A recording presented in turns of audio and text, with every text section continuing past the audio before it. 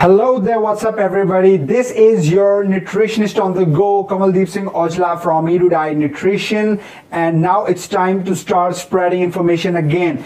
This time we are going to start with the most deadliest killer of the world. Yes, we are talking about cardiovascular diseases, which means in layman, heart diseases. Okay, all the diseases that are related to heart. Okay. You must know that 1/4 of the total deaths happening in India, 1/4 of them comes from cardiovascular diseases. That is interesting. That means leaving behind all the natural causes, all the roadside accidents, all the other incidents, including other diseases like cancer, liver disease, kidney disease, and other metabolic syndromes. Leaving all those behind, cardiovascular diseases are the #1 killer in India, and India has been suffering from a CVD epidemic. To be honest with you guys, I deal with so many cardiovascular disease patients on a daily basis. Okay, so what is the major cause of cardiovascular diseases? Why are cardiovascular diseases so increased? The two biggest contributors to this epidemic are lifestyle and your diet. In our cases, in our community, neither the diet nor the lifestyle is good. We do not take care of our body. We are so lenient with ourselves, all right? We try to enjoy the pleasures and leisures of the world, but we ignore the most basic thing, that is our own health. I'm going to give you some stats and share some facts with you regarding the cardiovascular diseases, okay? So first of all, what are cardiovascular diseases? The diseases that are connected with your heart and with your circulatory system, with your vascular system, all right? These diseases, what are these diseases? This can be ischemia heart disease, okay? In which many other forms of diseases like atherosclerosis and arteriosclerosis. We'll go there in a while, or maybe in a next video. This is just an overview. From now onwards, the purpose of making this video is we are going to start a playlist, a whole playlist, where we are going to break down each and every phase, starting from the disease itself to the mistakes that we make. That's why we get into this disease, and what the doctors and hospitals do and what they don't do. And in the last, how can we prevent this disease or correct the damage that has been done through lifestyle and dietary changes. Okay, so this is going to be a playlist. So if you're going to start watching this video, I suggest you subscribe to my channel. Okay, and watch the videos that I've already posted on my channel. You guys can follow me on Facebook, you can follow me on Instagram, and you can subscribe my channel at YouTube also.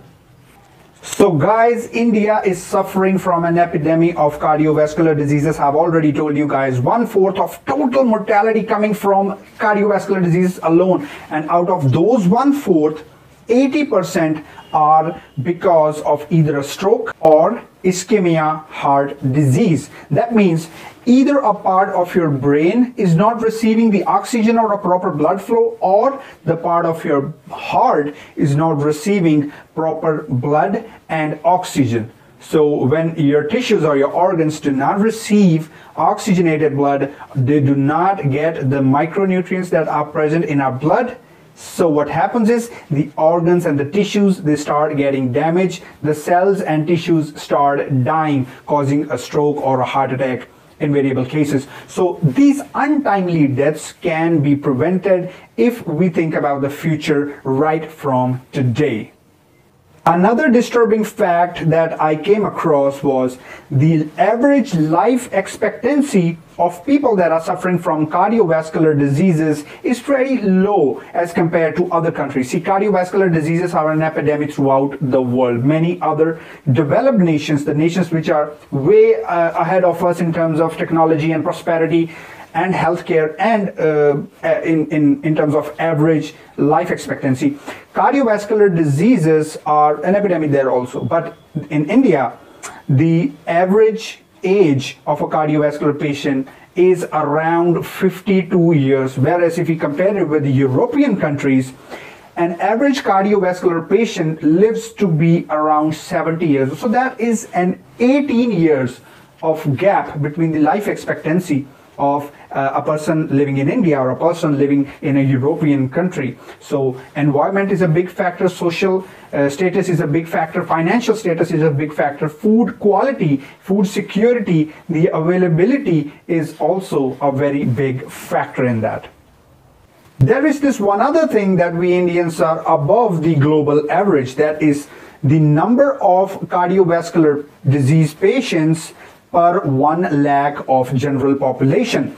The global average says that 235 people out of 100,000 or 1 lakh people suffer from a cardiovascular disease. That means 235 in 1 lakh people. This is the global average, and in India the average is 276. That means that in India we have about 40 to 50 people more falling in the category of cardiovascular disease per 100,000 of population, per 1 lakh of population. So we are topping in that, but it is not an achievement for us, to be honest. So guys, I just wanted to brief you guys on what we are about to do in near coming future. There will be some videos. Videos will be available in both the languages. As you know, Erudite Nutrition is a bilingual platform. We work in English as well as in my native tongue, that is Punjabi. So there will be videos and there can be discussions on cardiovascular diseases. The topics that I want to cover in the coming videos are number one as what are the cardiovascular diseases. We are going to discuss about the diseases, all sorts of heart diseases. Some of those diseases are coming from dietary and lifestyle factors, but a few of those diseases are coming from hereditary factors. So we will discuss both of them, okay? And if or not there is a place of diet in the congenital heart diseases, that is the hereditary heart diseases, okay? We will also discuss the role of medical healthcare system and pharmaceutical industry in respect to the cardiovascular disease situation, the epidemic situation of our country. We are going to discuss about what the doctors know and what they don't, what they want to do and what they don't want to do, how the pharmaceutical companies see this as an opportunity, a business opportunity to sell statins and other medicines, or are there some medicines which can be useful but are not prescribed to the patient. The next, we are going to discuss in detail the food groups, same as we did with our diabetes videos or the diabetes playlist. So many people are getting benefit from that playlist, okay? If you haven't watched that, go ahead and watch the whole playlist. It will take you about 2 hours to watch all those videos, and I am guaranteeing that you will have more knowledge than any of your average doctor. No doctor has ever told you all those amazing things that we have discussed in this video. So if you haven't, do watch them. If you have someone in your circle that is diabetic, do share my channel with them. It will be a blessing for them. So similarly, again, we will be discussing every food group, okay, in terms of cardiovascular diseases and what we should take and what we shouldn't and in what quantity. So we're gonna have a detailed discussion on that also. Coming up next, we will be discussing on lipids. See, a general lipid profile test, it tells us a lot of things about a patient. So we will be discussing all forms of lipids that we can study. There are HDL, LDL, VLDL, the so-called good and bad cholesterols, okay? In general, these are not good and bad cholesterols. These are lipoproteins. We'll get to that in another video. What is the role of triglycerides and how the triglycerides are formed, and what should be your average cholesterol ratio, and we will be busting some myths on cholesterol, okay? So cholesterol is not something that we need to fear of, but I will clarify it in the later video. So this was just a formal introduction of the playlist that we are going to make on cardiovascular diseases. So if you tuned into my channel, stay updated and stay tuned, because we are going to share a lot of knowledge here. Okay, so thank you very much for watching. Do spread the word, help me spread the word. You can share my channel on WhatsApp or Facebook or however you feel convenient, and I'll see you guys next time. Until then, you take care of yourselves.